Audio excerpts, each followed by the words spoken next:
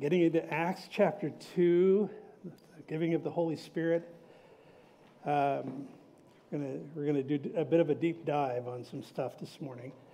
And then also we have, Maylee is still hiking the deserts of Arizona.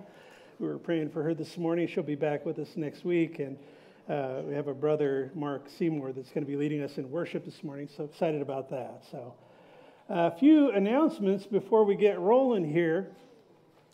Last Sunday after service, Chuck Porter and I had received a call back. I had reached out to some care homes in town.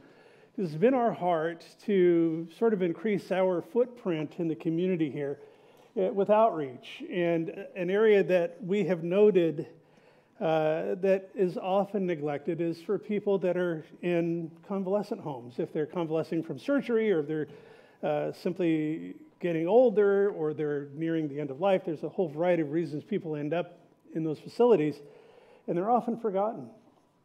So it's been on our hearts to reach out. And we got a phone call back from Marquis Post-Acute Care Home here in Newburgh, and the gal was just excited. So Chuck and I went down there, and we talked to her, and she just threw the door open. I mean, they're open to us doing everything from a Sunday service there with their residents to us coming in on a Saturday night or coming in during the week and doing a variety of things. So we're excited. I told Chuck, we were sitting in the car on the way back, and I said, you know, I just think about when the Lord says, I set before you an open door. And we have an open door. And this woman, at least as much as I can discern, doesn't know the Lord, but that's all right. She doesn't know the Lord for now. But we're excited. So next Sunday, all of that is to say that next Sunday after the service, we're going to, I spent a lot of years in the advertising business. So the hook is we're going to serve pizza for anybody that wants to come. But anyway, no, we're going to do a lunch meeting after service next Sunday. If you're interested, I'll pass around the sign up during the service today. And it's not like if you sign up that you're like obligated and we're going to rope you in and make you do stuff. No, it's just if you're interested in being used in our community in this way, with this particular ministry, we're excited. And so sign up mainly so that I don't have much pizza to buy. So we want to be sure that we can get together, and we'll either do that here in the sanctuary or we'll go across the driveway into the classroom and just toss ideas around about how we want to structure this. We are totally open to the Holy Spirit's leading, which we'll be talking about this morning. So keep that in mind. If you're interested, sign up, and we'll get together after service next week. Okay, so this week, Tuesday, Women's Study is on. Is that correct, Terry? Yes. All right, good. I am forever mixed up on that. So 11 o'clock here, ladies. Please park off-site because the fish store uses the parking lot during the week. I'd love to have you come and be a part of that. Tuesday night, the men's study will be here. We're wrapping up a series by Francis Schaeffer, and then we're going to be doing some other things that I've got some ideas on. I'll be talking to Rick about and all that. So Tuesday night, 6:30 here for the men's study, and also the men's study online Thursday morning at 7:30. Again, if you're interested in that, we use an app called Blue Jeans, and it's easy to set up. We'll get you hooked up if you'd like to be a part of that. So with that, one last thing. Ethan Swihart, you guys don't see a lot of him because he's up in the booth. Anyway, he was going to sell his truck, and he had to get the title replaced, and he found out that it's going to take the state a number of weeks to do that. So he has to find a place to park his truck while he's waiting for it because they have an apartment. And so if you have a parking spot that you would want to share, please see Ethan after the service. If nobody comes forward now, we'll probably put out a text blast too with our Remind app. So with that, let's pray and worship the Lord. Father, as we come in here this morning, we do settle our hearts, Lord, just casting off the things of this world, the concerns and the cares of this life. And for a little while, Lord, we want to fully focus on you and what you want to accomplish here this morning. We pray, Father, for the worship. Lord, that as we sing, that it would be a sacrifice of praise and that you would receive our worship. Lord, that you would, as your word declares, that you would dwell within the praises of your people. We pray also, Father, for your word as it goes out. Jesus, you told us that my sheep hear my voice and they follow me. And that's our desire. That's my desire, Lord, that as your word goes out, that people would hear your voice, follow you. So we commit ourselves toward that end. We pray that you would loose your spirit upon each heart, that you would accomplish that which you desire to accomplish in us because we're yielded to that work. We give it to you, and it's for your glory. In Jesus' name, amen. Open your Bibles with me, if you would, to the book of Acts, chapter 2. And then just hold your finger there because we'll get to it eventually.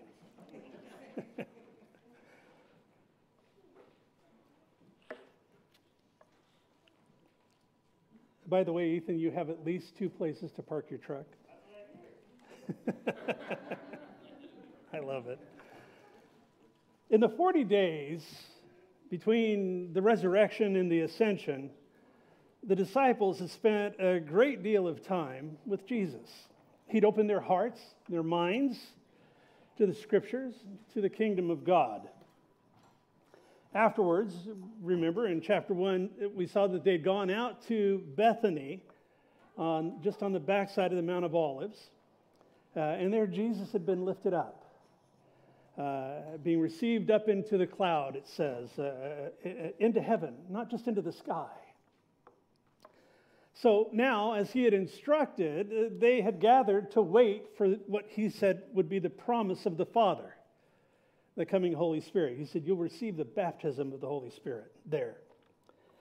So last week we looked at the upper room in Jerusalem, probably the same upper room where they had celebrated the Last Supper, the Passover with Jesus when he'd been crucified. Might have not been. We don't know exactly, but it's likely. And that's where Jesus and his disciples had been staying, and they had gathered with a bunch of other people. Remember, we looked at that with men and women, the mother of Jesus and all, about 120 people. So while they were there in the upper room, Peter, quoting the Psalms, said that they needed to appoint a replacement for Judas. Now, last week we looked at that, at the thought, and into interpretation here. So take your pick. Maybe it was something that God ordained. Perhaps it wasn't. I tend to believe that because they had not yet received the Holy Spirit, that this was sort of Peter's last attempt at trying to work things out in his own strength. But his motives were good. His intentions were good. He was a godly man. He loved the Lord. However, the method that he used in this endeavor was, in my opinion, lacking. It's here that Matthias is chosen through casting lots, named among the 12 apostles. The interesting thing there is that he's not named or heard from again in all the pages of Scripture. So, again, take your pick. So now as we begin chapter 2, we'll see that it is the Feast of Pentecost, and that's important. It's also known as the Feast of Weeks.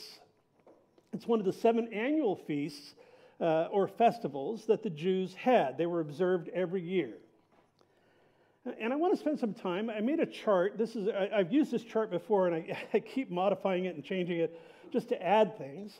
And I want to use this chart. We're going to go through this. It might look a little complicated on the front end, but I want to go through this together because I want you to understand some things about this feast.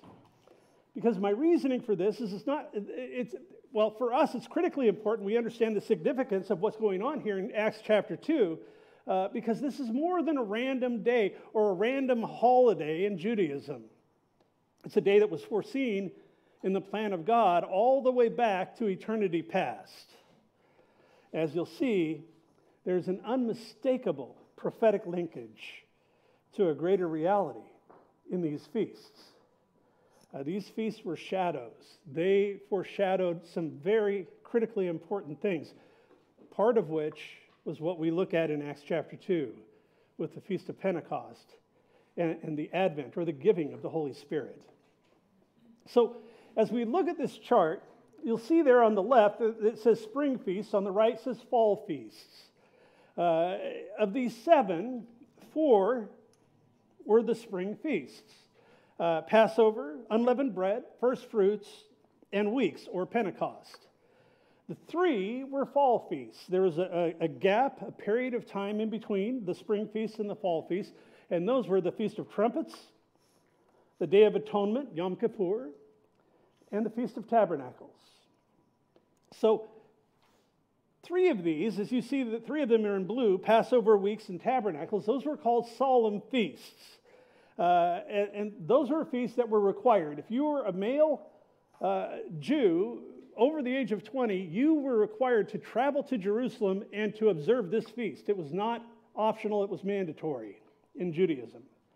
And you'll see that the months that separate them, if you see that in small type above the name of each feast, I have 114, 115 through 22, and 116 for the first 3.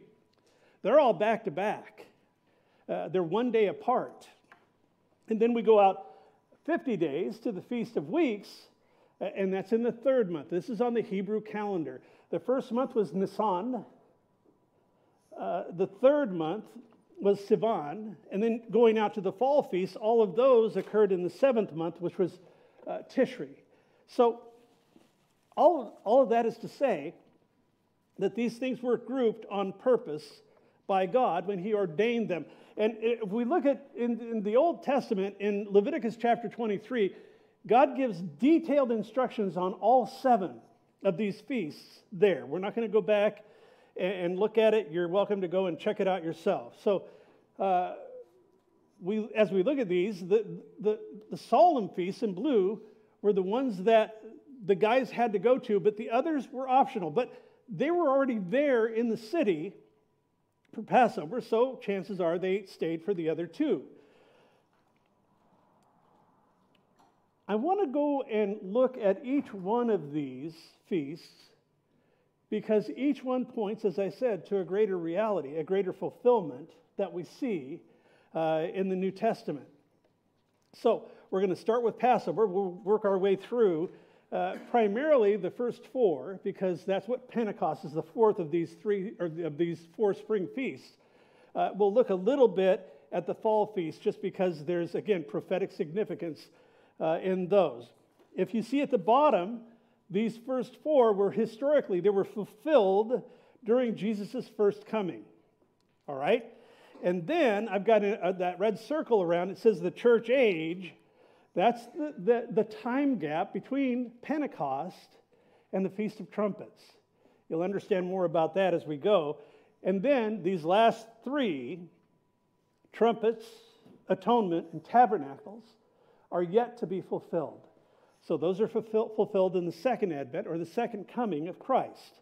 But let's dive into Passover here, and then we'll work our way through this. It's just important to me that you understand that there is a design here. I mean, there is a divine design to these feasts from the time that they were ordained in the heart of God to their fulfillment in the early church and in Judaism up until then, and their ultimate fulfillment in the timeline and the plan of God. Really important we understand that Pentecost is more than just a day on the Hebrew calendar.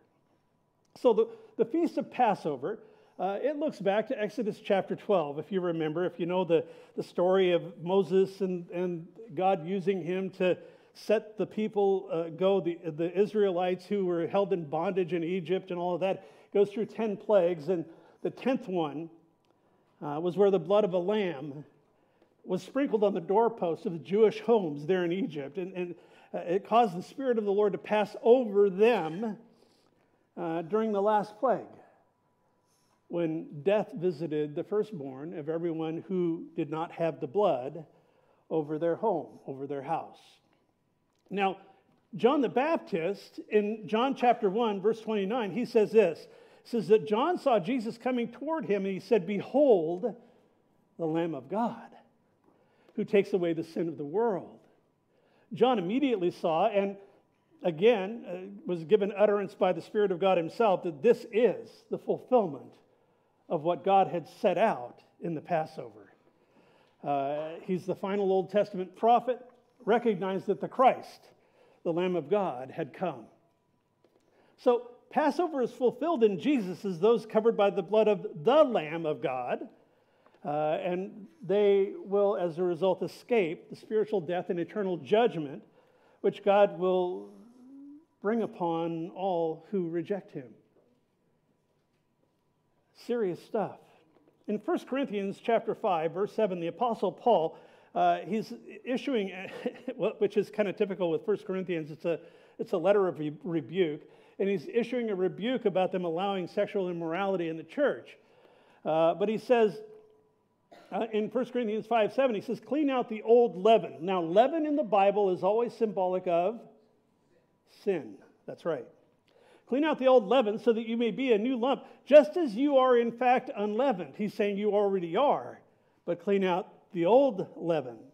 He says, for Christ, our Passover, also has been sacrificed. So again, Paul, recognizing that Jesus was the fulfillment of the Passover, of that feast, going all the way back to early Judaism. So he says that we've already been unleavened, yet he exhorts the Corinthians to clean out the old leaven. Again, this speaks of our sanctification. When we were in the book of Romans, we talked about sanctification, what that means. It has to do with holiness. We have been cleansed, we've been declared holy through simply putting our faith in the finished work of Christ, and we are being cleansed. We are being made more into the likeness of his Son every day as we yield ourselves to him. That takes us to the second feast, the Feast of Unleavened Bread. Now, this followed one day after the Passover, and it lasted for about a week. During that time, the Jews didn't eat any bread with yeast in it, with leaven. It was the Feast of Unleavened Bread. And they did this in remembrance of their haste in preparing to depart from Egypt. Remember, the Pharaoh was after them, and they said, we got to go now. And so they took their bread that had not yet risen and all of that. And so they did this to commemorate their needing to leave in a hurry. They're needing to leave hastily from the land of Egypt. So continuing in 1 Corinthians 5, in verse 8, Paul continues. He says, therefore, let's celebrate the feast, not with old leaven, nor with the leaven of malice and wickedness, but with the unleavened bread of sincerity and truth. Again, after Jesus, our Passover, died on the cross, we're told that his body had to be hastily prepared to be put into the tomb. This is totally a fulfillment of what we're seeing in this feast. Joseph of Arimathea, remember, he went to Pilate. He said, give me the body, and sunset is coming, all of that. And he needed to get that done, to get his body down from the cross and get him into the tomb in a hurry, because they couldn't work once the sun had set. Because Sabbath would be upon them, and guess what feast would begin? The Feast of Unleavened Bread. So, unleavened bread also speaks of Jesus' sinless humanity. We're told in the Bible that he was tempted in all ways, even as we are, and yet without sin. 2 Corinthians tells us that he became sin, that we could become the righteousness of God in him. In John chapter 12, there's an interesting passage there. A group of Greeks had come to see Jesus, and they went to his disciples, and one disciple went to another disciple who went to Jesus, and they kind of worked their way up the line, I guess. And Jesus, perceiving why they had come and why they wanted to talk with him, it says in John 12:23 that Jesus answered them, saying, the hour has come for the Son of Man to be glorified. Most assuredly, I say to you, unless a grain of wheat falls into the ground and dies, it remains alone. But if it dies, it produces much grain. So Jesus' body now would be in the grave during the first days of this feast, like a kernel of wheat planted, waiting to burst forth as the bread of life. Fascinating. The third feast we see here, first fruits. Now, this occurred 2 days after Passover and was a celebration of the first harvest of the season. A lot of these feasts had ties. Yeah, they had significant ties back to Israel's history, but they also had ties to the agricultural aspect of what was going on in their day. They were an agrarian society, and they had these feasts set up that they celebrated different aspects of the harvest. So, it was a day of thanksgiving. First fruits was a day of thanksgiving to God because of his provision, his abundant provision. But it was also a day of expectation. And I think that that's worth looking at, of looking forward to the harvest to come. Romans 6:4 says, "Therefore we were buried with him through baptism into death, that just as Christ was raised from the dead by the glory of the Father, even so we also should walk in newness of life." So, quick recap. Passover looked forward to Christ's death. Jesus was crucified at Passover. Unleavened bread looked forward to the removal of sin that symbolized in our burial with him. Jesus was in the tomb during the Feast of Unleavened Bread. And now first fruits look forward to Christ's resurrection and our new life in him. Jesus' resurrection occurred on the same day as the Feast of First Fruits. In 1 Corinthians, Paul tells us in 1 Corinthians 15 that Christ's resurrection is the first fruits of those who are asleep. Asleep being a euphemism for physical death. So I know I'm moving rapidly through this, but I want you to catch the significance. It will get more significant as we go, because the resurrection marks the certainty that we who believe will rise from the dead on the last day. I mean, that's why, as we're looking at celebrating the resurrection next month, why it's so important. The Feast of First Fruits also points to a new quality of life that we as believers would have in Christ. We'll get to that as we look at the text this morning. But because he rose from the dead, understand that the power of sin in our lives is broken. Yes, through the work he did on the cross, the penalty for sin was paid. When he rose from the dead, now signifying that his sacrifice had been acceptable to the Father, death couldn't hold him. Now the power of sin is broken. So the penalty for sin has been paid. The power of sin can now be broken in our lives. We look forward to the day when we're with him, where the presence of sin is no longer. In this life, we still deal with that. The point is that in Romans 6:11, Paul says that we can now, by the power of the Holy Spirit, reckon ourselves dead to sin, alive to Christ. So the fourth of these feasts that I want to look at as we work our way through the chart, and the day that we're looking at in Acts chapter 2, is the Feast of Pentecost, or the Feast of Weeks. Now, this feast, it didn't have a set day. The other three did, a set calendar day. This feast, it had a set day, but that day was established by the last feast. It occurred 50 days after the beginning of the Feast of First Fruits. Now, the Feast of Weeks, it's called Shavuot. Hard for me to pronounce Hebrew. But it occurred the first day after the seventh Sabbath, after the Feast of First Fruits. So that was the prescription that God gave there in Leviticus 23. That's why it's called Pentecost. It's 50 days. It's a week of Sabbaths, 7 weeks, and 1 day. 50 days. In Leviticus 23, he says, you'll count 50 days to the day after the seventh Sabbath. Then you shall offer a new grain offering to the Lord. So this feast in itself was significant in two ways. First, it had an historical significance. It commemorated the giving of the law to Moses there on Mount Sinai. But it also had an agricultural significance, because the agricultural focus of this festival was gratitude to God for the harvest. Interesting. Now, it's fulfilled here in Acts chapter 2 in the great harvest of souls that we'll see as we go through this chapter, and the gift of the Holy Spirit. That was what it pointed to. That's the greater reality. So the church would be established on this day as God poured out the Spirit. Now, both Jew and Gentile from this point forward would be brought into the kingdom, beginning at Pentecost, and then throughout the church age, as we see the church age illustrated there between weeks and trumpets on the chart. So I want to look at this from a little bit different point of view. Let's look at it from a covenant point of view. You know what a covenant is? It's a contract. The Old Testament is the Old Covenant. It's testament, contract, covenant. That's essentially the same word.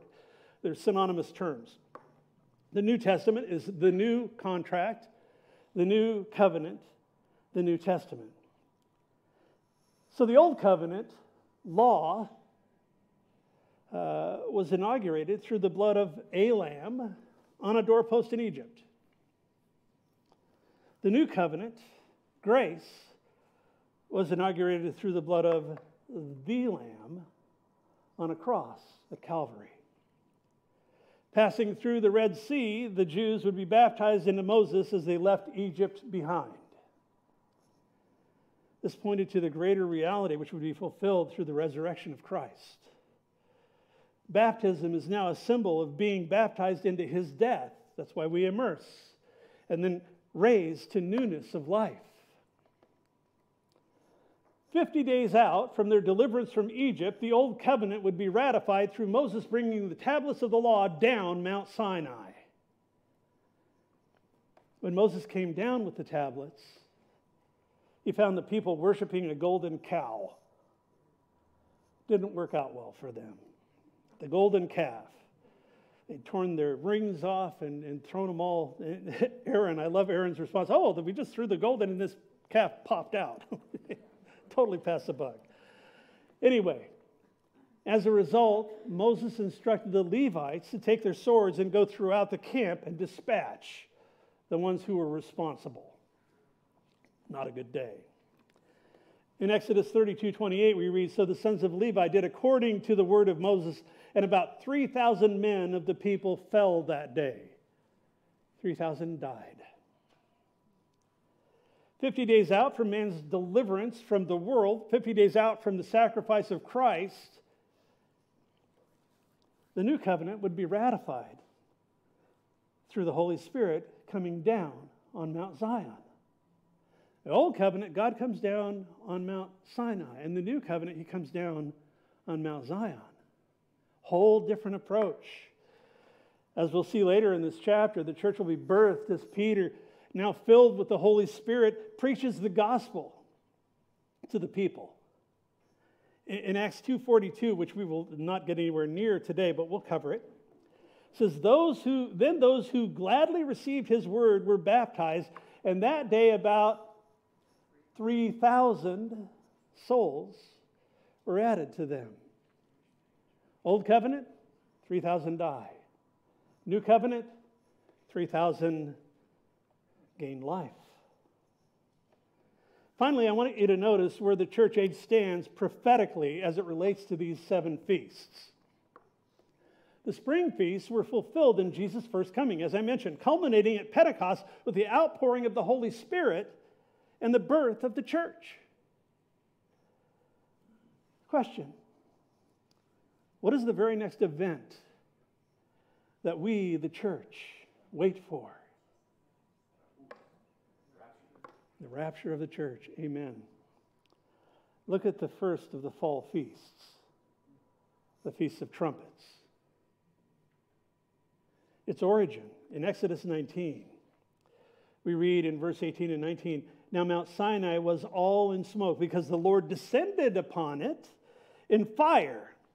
And its smoke ascended like the smoke of a furnace, and the entire mountain quaked violently. When the sound of the trumpet grew louder and louder, Moses spoke, and God answered him with thunder." This was a violent scene. We're told that even if a beast should touch the mountain, it would die. The people were so freaked out. Yeah, that's a Bible word. No, it's not. But they were so freaked out by it that they begged Moses. They said, you talk to God and we'll talk to you. Then you talk to us. We don't want to have any direct contact with this being. Folks, you can't make this stuff up. It's here in the pages of Scripture. And the parallels and exact dates used through all of this are both striking and intentional. You've got to understand this is the divine linkage between that covenant, those feasts, and what is fulfilled in Christ and what is yet to be fulfilled. And we stand in the midst of it all. If you don't see your life hidden in the pages of Scripture, you have a wrong idea of Scripture. It's not a book that's out here. It's something that we're living. It's something that's unfolding even as we breathe. And if that doesn't excite you, I don't know what will. The prophetic significance is amazing here. Now, moving from Mount Sinai to Mount Zion,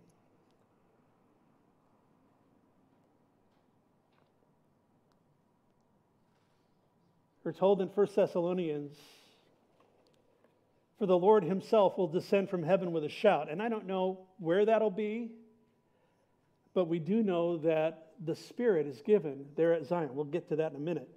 It says he'll descend from heaven with a shout, with the voice of the archangel, and with the trumpet of God, the shofar. I mean, they didn't have trumpets like you see, Dixieland thing. It was a ram's horn that they blew, and it was to announce the significance of the event. In Moses' day, it was to announce the giving of the law, to announce the covenant that God was making with his people, that he was ratifying. In that day, the shofar will blow at the Feast of Trumpets, and the church will be taken up. Notice on Pentecost, the Feast of Weeks, that the Spirit comes down. And trumpets, we're told in 2 Thessalonians 2 that the restrainer will be taken out of the way. Who's the restrainer? The Holy Spirit. What is God's representation on this earth this day? The church, which was established, which was brought into being there at Pentecost 2,000 years ago and continues till now. And with the rapture of the church, the Holy Spirit will be taken out of the way, and then we're told that the man of lawlessness would be revealed, the Antichrist. The Lord himself will descend from heaven with a shout, with the voice of the archangel, and with the trumpet of God, and the dead in Christ will rise first. Then we who are alive and remain shall be caught up, harpazo, it means snatched away, together with them in the clouds to meet the Lord in the air. And thus we shall always be with the Lord. Remember in Acts chapter 1, the angel said he'll return the same way as he left. This is it. As we see in the book of Revelation, the trumpets symbolize judgment. The two remaining feasts to follow shortly are the Day of Atonement and the Feast of Tabernacles. With the rapture of the church, the restrainer of the Holy Spirit is taken out of the world, and at that time, a 7-year period of great trouble, we call it the Great Tribulation, begins as the wrath of God is poured out through 7 seals, 7 trumpets, and 7 bowls. Following the Great Tribulation will be the millennial reign of Christ. That's where Jesus reigns personally from Jerusalem for 1,000 years, a fulfillment of the Feast of Tabernacles. Now, everything I just covered, I want you to forget. You don't have to forget. But I do want to make a point. Because, it's important that our understanding of the work of the Holy Spirit have a biblical framework. Amen? It has to. And I think it's awesome how God ordained these events so long ago, which as mentioned, point to a greater reality, a reality that's realized in the days that we live in. However, I want our study of the Holy Spirit to reach beyond having an academic understanding. We can't afford to stop at being book smart about this. Because if we stopped here, it would benefit us nothing.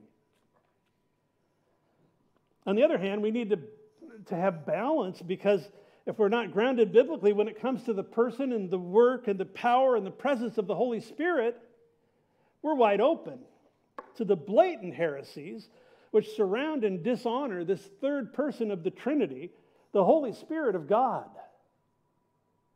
You've got to be careful.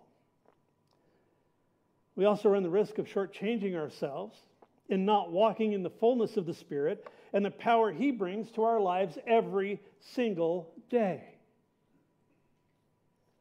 So important. He's the lifeblood of the body of Christ, the church. Now, A.W. Tozer, I came across a quote here. He had this to say regarding the work of the Holy Spirit in the book of Acts. He says, if the church today, I'm not talking about our church, he's talking about the larger church today. If the church today were in a situation where the Spirit had left the church, 95% of what is done would keep on going, and nobody would know the difference. In the book of Acts, if the Holy Spirit had left the church, 95% of what they were doing would have come to a screeching halt, and everybody would have known the difference. My point is, let's approach this with a fresh understanding and a real desire, personally, as to how each of us may walk in a greater fullness of the Holy Spirit. Now we get to verse 1. When the day of Pentecost had fully come, they were all with one accord in one place. So according to Leviticus, as we saw, the day of Pentecost would have fallen on the first day of the week, a Sunday. Now, the early church adopted this day as a day of worship, and that's why the church traditionally worships on Sunday to this day. This is where it comes from. We don't know exactly where the followers of Christ were gathered at this time, but we can assume they're still in the upper room. We haven't told that there's a change of address here. We know that further there had to be, because 3,000 people come to the Lord that day. But here, I believe they're still in the upper room. And it fits with chapter 1. There's 120 people waiting, praying in one accord for the promise of the Father and all that. So the Passover had been celebrated in the middle of April, if you look at the Jewish calendar. Therefore, Pentecost fell at the beginning of June. By the way, this year it's on June 5th. I don't think that there's prophetic significance to that, other than it's a few months or a couple of months after the Passover. So my point is, at this time, the traveling conditions in the empire for people that were traveling from different parts of the empire would be really good. This is getting into the dry season. It's not balmy hot like it is in July and August. I believe that at least as many would come to this feast, to Pentecost, one of the required feasts, by the way, so that all the young guys, all the men would be there, as would be at the Passover feast. Passover was, by far the most important of these feasts, but Pentecost would have been a time where people would find ease in travel. Remember, the first century, the Romans built roads, and so there were roads from all over the empire that came to Jerusalem. So the point in that is there would have been a large international crowd in Jerusalem at this feast. Verse 2, and suddenly, I like that word, suddenly, there came a sound from heaven as of a rushing mighty wind, and it filled the whole house where they were sitting. So Jesus had told these guys, he told them to expect the Holy Spirit, but he never told them the manner in which he would come. So they're just there being faithful. They're just there doing what God had told them, Jesus had told them to do. And all of a sudden, there's a sound. Think about it. It's 9 o'clock in the morning. Everyone is in one accord. Now, there's a little bit of significance there because 9 a.m. was the time of the morning sacrifice and the morning service down the hill at the temple. All right, so it's quite possible that one of the apostles was leading a prayer and praise service there in the upper room. We don't know. We don't know exactly what they were doing, but we do know that they were shocked. when this happened, when this came about. And I want you to notice, too, that Luke chooses his words very, very carefully here. He's trying to describe for us an exceptionally remarkable supernatural event. And he's an educated guy. He is picking his words very, very carefully. He says the coming of the Spirit, that it was as of a rushing mighty wind. He doesn't say it was a mighty wind. It says it was like that. And we don't know exactly what that meant, but we know that it was significant. The coming of the Spirit involved here, as we look in Acts, in these first 4 verses, it involved a sound to hear, a sight to see, and a miracle to experience. So they're just being bathed in this whole scene here. And taking his words literally, here's what might have been taking place. As they're sitting in the upper room, suddenly everyone heard a sound that seemed to be coming from heaven.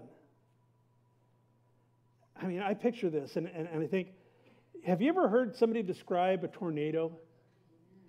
That's a violent rushing wind. I mean, they say it sounds like a freight train. I mean, there's this intense, like a palpable noise. Anyway, they hear this sound. It grew louder and louder until it reached them. And when it did, they felt as if they'd been struck by a strong gust of wind.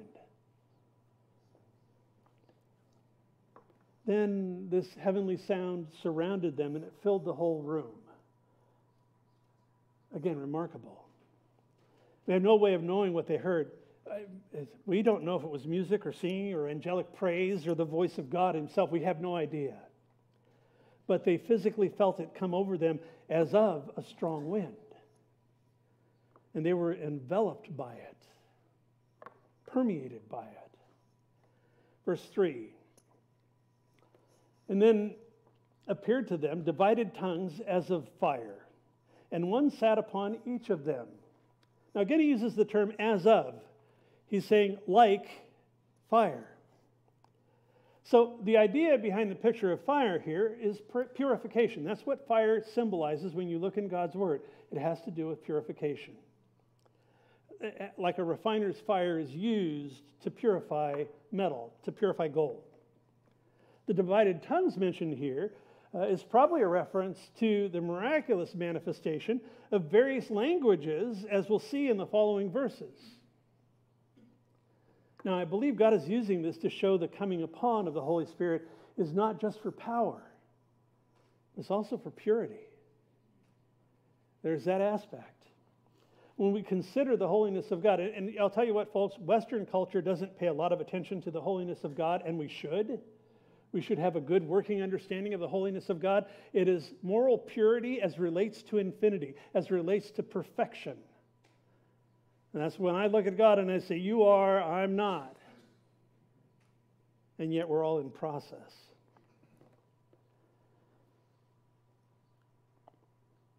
This is why, for believers, once we come to Christ, the old life just doesn't seem to fit. That's why it feels like square pegs into round holes. The old ways are no longer, I'm not comfortable. I've mentioned before, sometimes with some people, when they come to Christ, their vocabulary shrinks a bunch. But it's because this purity, the holy, he's called the Holy Spirit for a reason.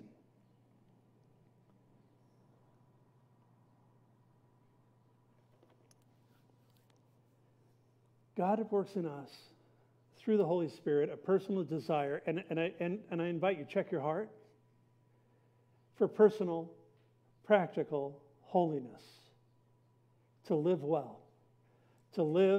as John says in 1 John, to walk in the light as he is in the light. If that's not the case in your life, repent, change your mind. If you're living carnally, if you're seeing how close to the edge you can live without slipping over, you're not living the way that's talked about here. Now, when he uses the term, this divided tongue of fire, and one sat upon each of them. The term sat here in verse 3, it's a forceful word in the original. It seems insignificant, but it really is very significant to understanding this verse because it denotes permanence or completeness. In other words, it permanently sat, it fixed upon each one of them.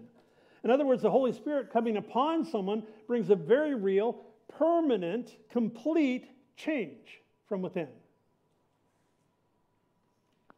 It's also interesting to note that in the Old Covenant, the Holy Spirit rested upon the nation of Israel. In the New Covenant, the relationship has changed. It's from a group to a group of individuals. The Holy Spirit rests upon each one of these people individually. The tongues of fire sat upon each of them. And that's significant. What that tells me is this is personal. It's very personal. The Spirit manifesting as he did in the upper room with the wind and the fire, that had never happened before and has never happened since. There are lots of different manifestations of the Spirit, but this took place once. Verse 4, and they were all filled with the Holy Spirit and began to speak with other tongues as the Spirit gave them utterance. So in verse 2, they hear the Spirit coming upon them. In verse 3, they see the Spirit coming upon them. In verse 4, they experience the Spirit coming upon them as they're now filled with the Holy Spirit of God. Now comes the equipping. Now comes the power. Now come the gifts. Now comes the boldness to be witnesses, the ones whom Jesus had called them to be. Remember, this is an equipping. This isn't just so that we can get up and have the Holy Ghost talent show, guys. I see lots of that out there in the media in like spiritual junk food. But this is for power, and this is for a purpose. It's for God's purposes to be worked out in our lives so that we can effectively serve Him. In a moment in time, this is the birth of the church. In a moment of time, the ecclesia, that's the Greek word for the called out ones, the set apart ones, the church of Jesus Christ is born. So imagine with me being there in the room with these men and women as they begin to speak with other languages and they have perfect understanding of one another. Another thing, just a side note, remember the Tower of Babel? Men said, let's build a tower and reach up to God. And God essentially said, oh, no, you don't. And he foiled their attempts by confounding their languages, confusing. They could not understand one another, so they quit. Look at what's happening here. Instead of reaching up to God, God is reaching down to man. And he's unifying their languages so that they now, in one accord, can move forward. Powerful, powerful stuff. Now remember too, we're told in chapter 1 that Mary, the mother of Jesus, was there. I mean, she's there at Pentecost for this. What do you think was going on in her mom's heart? Ladies? I mean, I just think about this and I think, you know, she treasured all those things up in her heart when the angel first visited her, and then she knew as she saw her son grow, she knew that she had been blessed with the Messiah as a son. She had seen him go off to the tomb and hang on the cross, the whole deal. And now,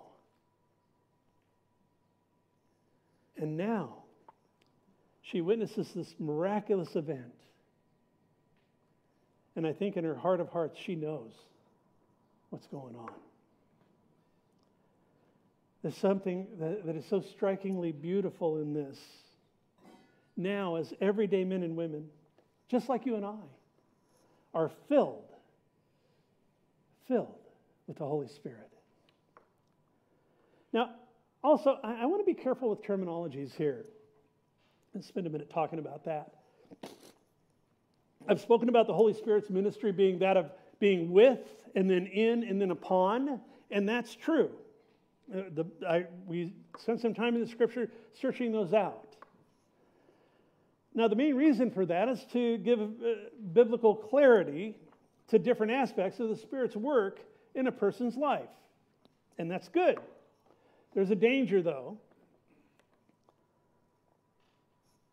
If we don't do that, we leave the door open for all manner of nonsense in the name of God and in the name of the Holy Spirit. As I mentioned, tons of that out there. On the other hand, the danger in doing that comes when a person drifts into dogma, if we start getting hung up on the terminologies that we're talking about here. One can become dogmatic in trying to make every event or manifestation of the Spirit fit into a tidy little box. In the nearly 40 years I've been walking with the Lord, there have been times where I've been either baffled or stood in absolute awe with regard to the Spirit's work. Powerful, powerful manifestations. Now, these are things that did not contradict God's word. I want to be clear on that, because if there is a manifestation of the Spirit that contradicts God's word, guess what? It's very likely, probably, is the work of the great imitator. Satan can duplicate anything, except he can't impart life, which is the chief purpose of the Holy Spirit being given. Being born again of the Spirit.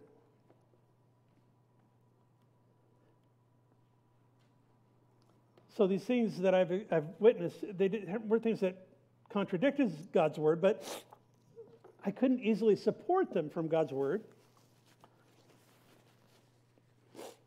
Something was coming about in my life or in the life of another.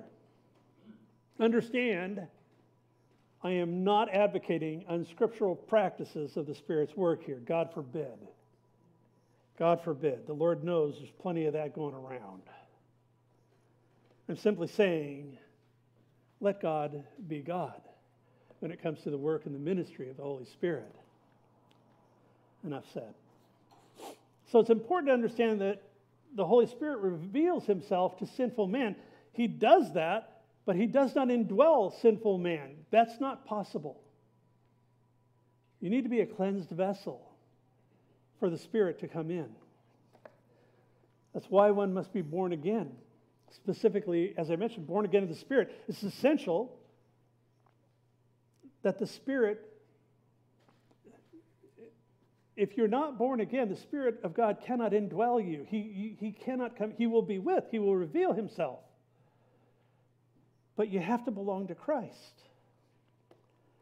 We see here that these men and women had received, they were indwelled by, they were baptized in, they experienced the coming upon of the Holy Spirit. He says here that they were filled. And that's good enough for me.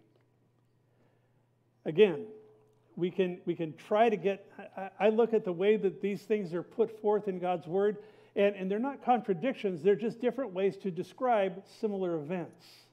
That's why I caution, don't get hung up on terminology.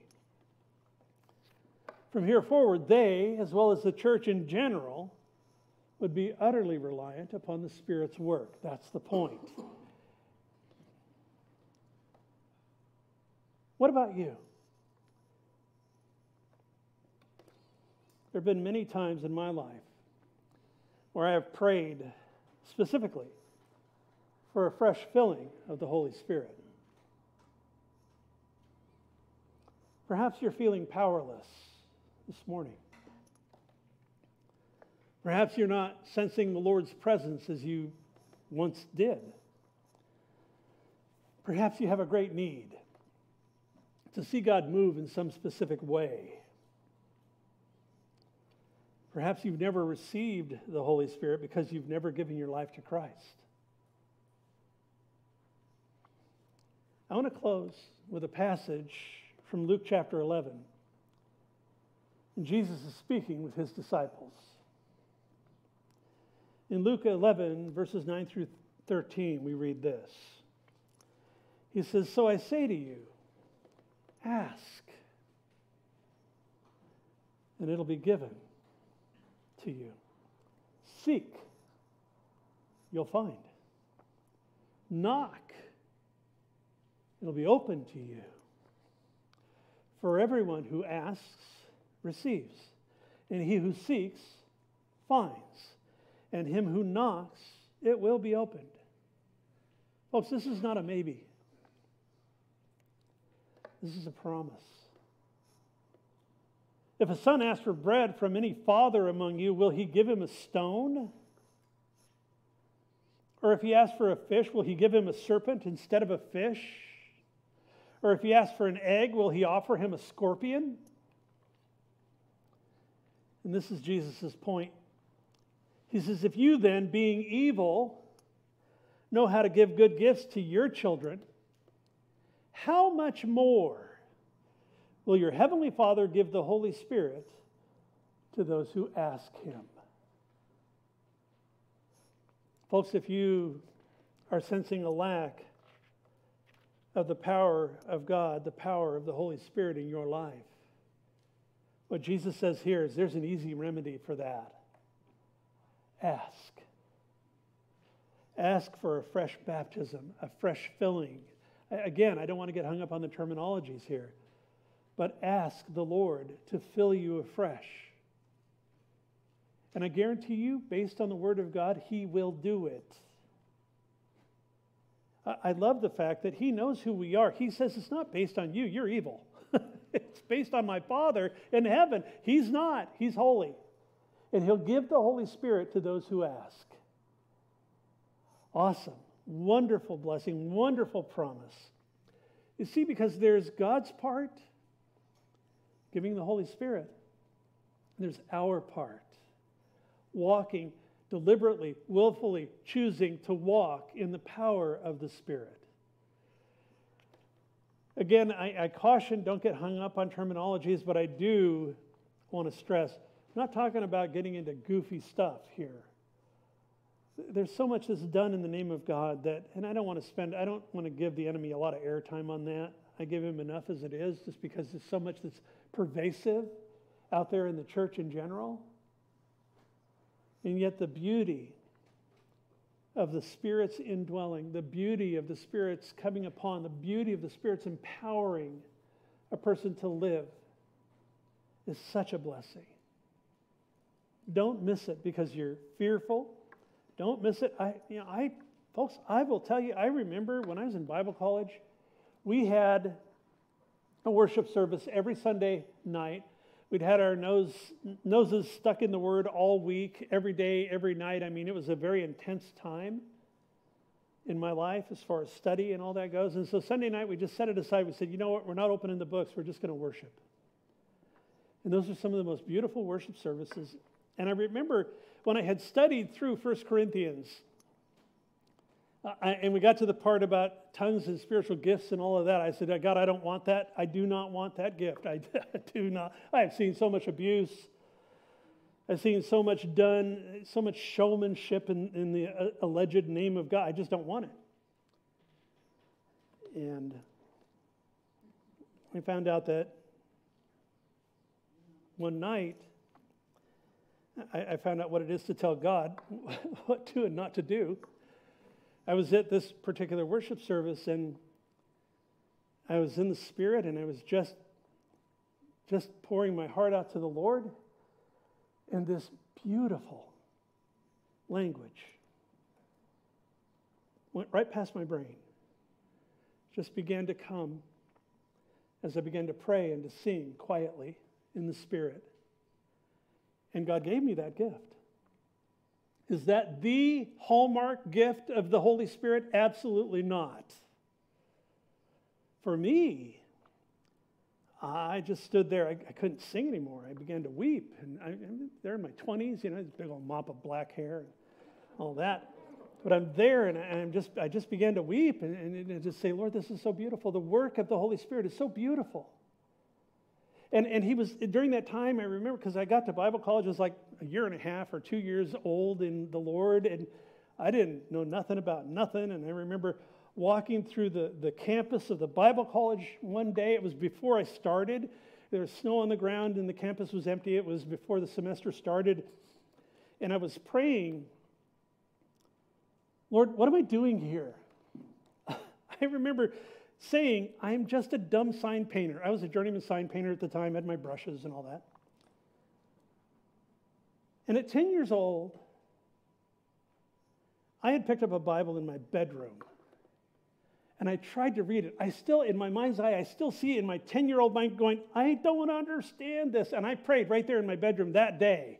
I said, God, I don't know what this says. I can't understand it, but I know somehow it's important. Please help me to understand this. In that parking lot of that Bible college that day at 28 years old, whatever it was, when I said, God, what am I doing here? He brought that scene back to my mind. The Spirit of God confirmed to my heart, I'm answering your prayer from 18 years ago. And I've got you here because I want, by my Holy Spirit, to open my word to you. Again, I look at the ministry of the Holy Spirit, gang, and it's not a show. He is to be revered, respected deeply. And his work is intensely personal. I'll bet every person that was in that room that day left changed. He's no different today. As we stand here, as we sit here this morning, and we are past the Feast of Pentecost, and we're waiting for the Feast of Trumpets, we live in a time that's so exciting. I believe that we're bumping right up against it. I personally do. The birth pangs, the signs are real, they're there, and they're multiple. Be filled with the Holy Spirit. If you want a fresh filling of the Holy Spirit, come afterwards. Rick or Harvey or I will pray for you to receive a fresh filling of the Holy Spirit. Don't walk out of here without being empowered for your life. Don't be fearful. Nobody's going to do some weird thing. We pray, God moves. That's how it works. Let's pray. Father, I pray for each one here, and also each one within the sound of my voice, those that are watching online, and pray, Father, that by your Holy Spirit, come, fall upon this place, fall upon each heart, issue forth with power in our lives. Lord, we don't just want you, we need you. Open your word to our hearts, to our lives. Give us the ability to understand it. Open our hearts to you.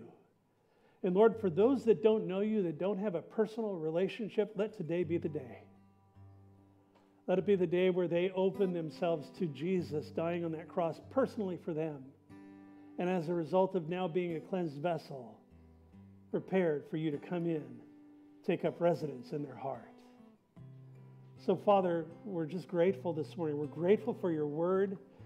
We're grateful for the book of Acts and how you're speaking to us, how you're instructing us from it. We're grateful, Lord, as we look all the way back at these 7 feasts in Israel and we see the significance prophetically. We see the significance in our lives, how that applies, those truths apply to us here and now. We're grateful, Lord, for your work. We're grateful that you've given us this place to gather and to come and to see to it that Jesus, the name of Jesus, is lifted up.